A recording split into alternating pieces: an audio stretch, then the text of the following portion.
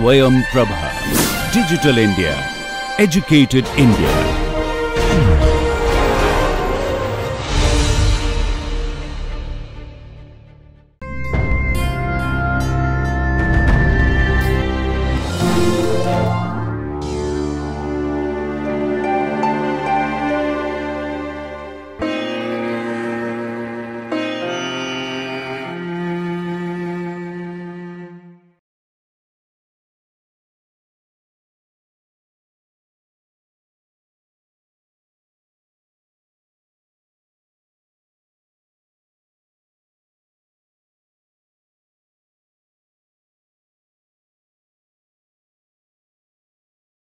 Hello and welcome to this class. In this class, we are going to learn about one of the important infections of gastrointestinal tract.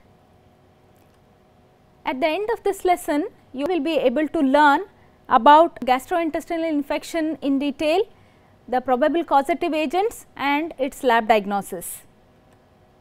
To meet our objectives of this class, contents will be discussed under these headings: the details of disease including its epidemiology. We are going to learn about the probable causative agents under these headings and the laboratory diagnosis of this particular infection. What we are going to do in this class is taking two real life examples of the cases we came across and discussing them as the case workup, including its laboratory diagnosis. This is the best way to learn, and we are going to start this class with the discussion. This was a case, Geeta, 11-year-old student, who came to us with the complaints of bloody diarrhea, nausea, vomiting, abdominal pain. She had these complaints since more than 10 days. She only approached the doctor when the symptoms aggravated. Parents were interviewed for little more history. They told us that disease was gradual in onset. She was fine before about 15 days back. She started having watery diarrhea, which gradually turned to bloody diarrhea. Frequency of diarrhea was about 4 to 6 times a day, and she also had right sided abdominal pain. However, it was diffuse in nature. She did not have any fever or severe pain while passing motions or urge to pass the motions, which is called as the tenesmus. On examination, doctor found that vitals were normal. She was having mild dehydration, and on examination of the abdomen, there was tenderness, especially in the right side of the abdomen, and no mass or no guarding. What do you think she is suffering from? Of course, with the history of bloody diarrhea, we call this condition as the dysentery. But one important thing here is that we need to differentiate whether the dysentery is of bacterial in origin or parasitic in origin. So, we know that there are different bacteria or parasites which can cause such infections. First of all, let us know what is the definition of dysentery. Dysentery is an infective disease of large bowels which is characterized by frequent passing of blood and mucus with stool along with severe abdominal cramps. As I said, various bacteria or parasites are responsible for causing dysentery.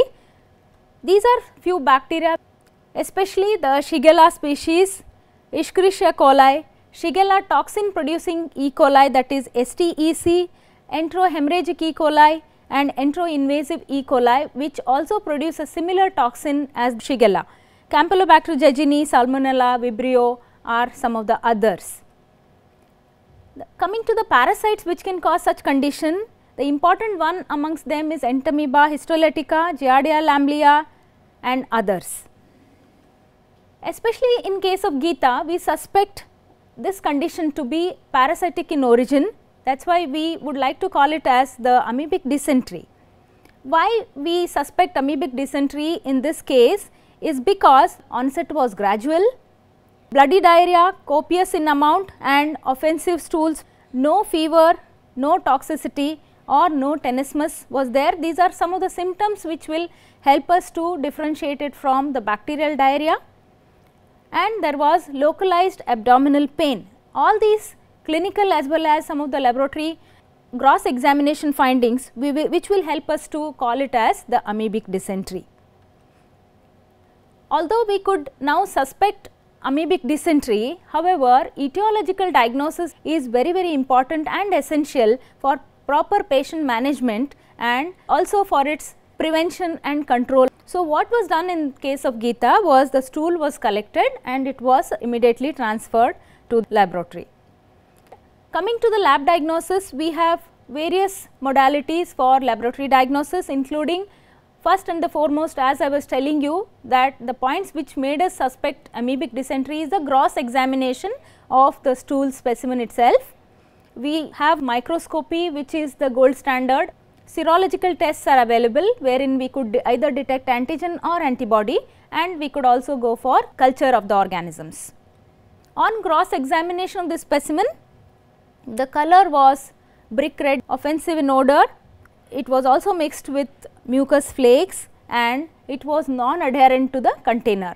All these points also would differentiate it from the bacterial dysentery, in which condition the points which are mentioned here are slightly different in case of bacterial dysentery. Having these points taken into consideration, we moved on to the microscopy.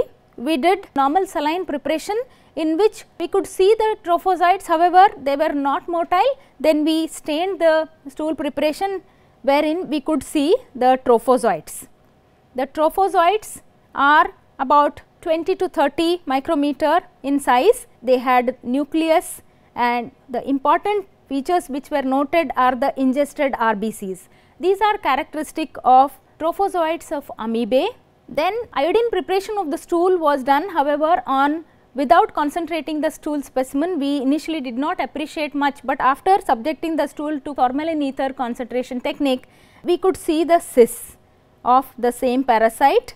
The cysts are having refractile cyst wall, and we could also see some glycogen mass inside. So, these were the findings of microscopy. We could also see some charcoal laden crystals. These are clear diamond shape which are seen mostly in case of amoebiasis.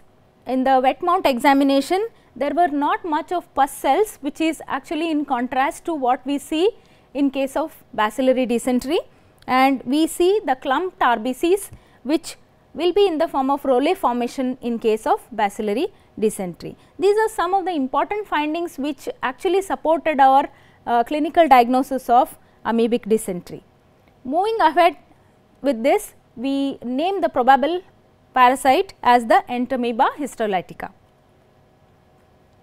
We also went for some quick serological tests like ELISA and latex agglutination test to look for the lectin antigen, which is the part of trophozoal cell wall of Entamoeba histolytica. However, we could get this test as strongly positive, which also helped us consolidate on our diagnosis of the amoebic dysentery in case of Geeta. So, what we did was we immediately communicated to the treating physician, and accordingly she was put up on metronidazole therapy, and as she was dehydrated, fluid replacement was given and Geeta got well within 4 days. This was the story of Geeta, who suffered from amoebic dysentery. As I said, best way to learn about any disease is to discuss the real time cases. Here is a second case. Babu, 21-year-old social worker, he used to work for an NGO. His job was to go for field visits and collect the data. He started having symptoms of chronic bloody diarrhea, anorexia, weight loss. This was going on for quite some time. However, he neglected the symptoms and he approached the doctor only when his symptoms aggravated, and he started also developing fever, hypochondriac pain, etc. On probing, Babu gave us the history that whenever he visited the fields, he used to consume the tap water in that particular village. The diarrhea was actually, to begin with, was watery and it turned to be bloody later. Frequency of stools was 6 to 8 times per day. Amount of stool was copious and it was offensive odor, and he also had abdominal pain. On examination, we found that the temperature was slightly raised, and abdominal examination revealed there was mass, there was tenderness and guarding as well, and there was also enlarged liver. The basic hematological investigations were done, and there was leukocytosis, and we noticed that there was no eosinophilia, although we were suspecting some kind of a parasitic infection in this. This is one of the feature what we have to note. There was increased alkaline phosphatase levels, which added to our supportive findings. A diagnostic aspiration was done as we noticed a space occupying lesion in the liver. It was suggested that the aspiration was to be done from the side walls of the lesion, so that we could recover the parasites, otherwise we would miss the parasites. Once the pus was collected, that was sent to the laboratory. As I said that even though we have made a clinical diagnosis of liver abscess in this case, confirming the etiology and the pathogen is very important, because we need to target the specific therapy here for its control and prevention. Going in these lines, the pus was collected, also the stool specimen was collected from Babu, that was sent to the laboratory. We have various modalities for lab diagnosis as discussed.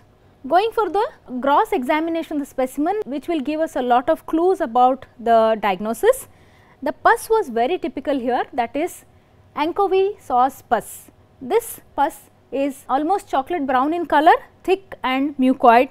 The stool specimen was brick red in color, having some mucus flakes in that. It was copious and offensive in odor. We next went for the microscopy. From the pus sample, we could see the trophozoites, as we insisted that the pus was to be collected from the side walls of the abscess, not really from the center, as we could get only the necrotic material and nothing much from the center of the abscess.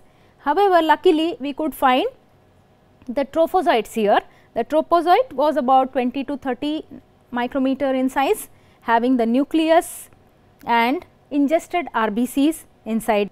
Similarly, the stool examination was also done. Stool examination did not reveal any trophozoites, and it revealed the cyst after formalin ether concentration technique here. There was a scanty cellular exudate, that means there were not much of pus cells, which suggested it was not an active kind of disease. One important thing we need to note down here is that we can never expect cysts from the pus. This is one point to be noted. So, in this case, in microscopy we noted down the presence of trophozoites in pus sample and cysts from the stool sample. This gave us diagnosis suggestive of Entamoeba histolytica. So, what do you think he is suffering from? It is not an active intestinal disease, but we noticed some pathology in the liver, which has led to the causation of abscess. I think this goes in favor of amoebic liver abscess. This diagnosis was also supported by clinical findings. Babu had chronic bloody diarrhea. He was frequently visiting the endemic area and was consuming contaminated water from different sources there, and he was also having abdominal pain, got aggravated starting with fever and other constitutional symptoms. So, in case of Babu, we made the diagnosis of amoebic liver abscess. Further, some more tests were done. Antigen detection was done from the pus as well as from stool samples. It was positive. The test which we used for confirming the antibody rise are the ELISA. We could also go for latex agglutination test, especially as a rapid test when we are diagnosing intestinal amoebiasis or extraintestinal amoebiasis for antigen detection. These were some of the serological tests which will definitely help us to support the diagnosis and confirm the diagnosis. We also have some culture methods to go for. Usually they are done for academic purpose. There are many media which are available. One of them can be used. This is the popular medium what we can go for. There are some other tests like molecular tests. Liver histopathological studies are very important. The liver histology also will show typical hepatitic changes in the liver as well as the abscess. We can also go for MRI and CT scan, ultrasonography to locate the lesion. So, ultimately the results were communicated to the doctor and he started him on metronidazole 750 mg TID, and along with that paramomycin. Combined treatment was given in case of Babu and he returned home after 1 week. So, these are the two stories. In this part of the lesson, we have covered some points about the disease itself and some aspects of the treatment, and in detail the laboratory diagnosis, how we worked up with these two cases. We are left with to study little more details about amoebiasis itself and etiological agent in detail. Let us do that now. Amoebiasis is caused by Entamoeba histolytica, that is a protozoan parasite. It is anaerobic in nature and predominantly it infects the humans, and source also are the asymptomatic carrier. Worldwide about 50 million people are supposed to be infested and about 1 lakh of them suffer annually, 50,000 of them die. This says that it is a common disease and we need to do the diagnosis in the right time and treat the disease specifically as well as to prevent the disease. There are different clinical forms of this disease as we have seen in our two cases. First one is asymptomatic luminal amoebiasis. This is the most commonest one we come across, and also recently it has been found out that it may not be actually Entamoeba histolytica, it could be one of the milder forms of parasites. This particular asymptomatic luminal amoebiasis is also called as the growling abdomen or the growling tummy, because it is commonly present and it just presents as some discomfort in the abdomen. The other form is the invasive amoebic dysentery, as we saw in case of Geeta. The third one was the extraintestinal amoebiasis. This we discussed in case of Mr. Babu. This occurs in about 2 to 10% of the population. Extraintestinal amoebiasis can occur in different organs like liver, lungs, kidney and brain, and cutaneous amoebiasis. There are some more things we need to know about the disease. The source, as I said, are the humans. The transmission can occur direct transmission from man to man, especially it is common in male homosexuals and high risk sexual behavior. Indirect transmission can be through food, water or through fomites. Mode of infection is by ingesting the cyst, mature cyst or the quadrinucleate cyst. Once man ingests, the disease starts from there. The infective form, as I said, is a quadrinucleate cyst. Pathogenic form is the trophozoite. Trophozoite is an active and motile form of this parasite. It just exists in two forms, that is cyst and the trophozoite form. Cyst form is inactive and the dormant form, and that is usually it is exhibited by this parasite for its continuation of the species and not for initiating pathogenesis itself. Incubation period is 1 to 4 months for extraintestinal and 1 to 4 weeks for the intestinal amoebiasis. The risk factors are overcrowding, poor sanitary conditions and high risk sex behavior, malnutrition, pregnancy and others. Well friends, now let us learn life cycle of Entamoeba histolytica. It is a simple life cycle. Basically encystation and excistation takes place. The infective forms are the quadrinucleate cyst. Man consumes these forms through contaminated food or drink. When man ingests them, they go and locate into the large intestine, especially the ileocecal junction. It is at this place that the excistation starts. The cyst wall will start weakening up, as you can see here, and the amoeboid movements will start developing inside the cyst wall and a trophozoite comes out of it. The trophozoite will further divide into amoebulae. Amoebulae are the young and the active forms of this parasite. They attack the intestinal as well as the extraintestinal sites. As you can see here, this is a trophozoite form which is developing lesions not only in the intestine, but it can gain access through the circulation into any surrounding parts or the distant parts and can cause abscesses all over. After some time, the trophozoite will start developing into a cyst form. This particular part of the cycle is called as the encystation. You can see here the single nucleus has divided and it matures into a quadrinucleate cyst, and now this form is ready to attack the next person. Let us now study about morphological forms. As I said, it exists in two forms, the trophozoite and the cyst form. The trophozoite form is the active amoeboid form and it is a motile form. Unlike our bacteria, it is motile with the help of throwing pseudopodia. Some of the fresh stool samples we could appreciate this slow motility shown by the trophozoite. It has got ectoplasm, endoplasm and the nucleus. Nucleus has got typical cartwheel appearance, and we are also seeing some of ingested RBCs here. This parasite particularly, it can feed on existing bacteria in the intestinal lumen, and also it can feed on some of our RBCs. On the other hand, we have the cyst form, which is highly thick and refractile form. The size is almost a half of the trophozoite. It is 10 to 20 micrometer. It has got 4 nuclei. So, this is the cyst. What is important here is that we need to differentiate Entamoeba histolytica from other non-pathogenic entamoebae, that like Entamoeba dispar, Entamoeba coli and others. How can we differentiate this? Of course, by doing genetic studies, by estimating the whether a parasite has got ingested RBCs or not is another factor which will help us to differentiate from Entamoeba histolytica with all these other non-pathogenic ones.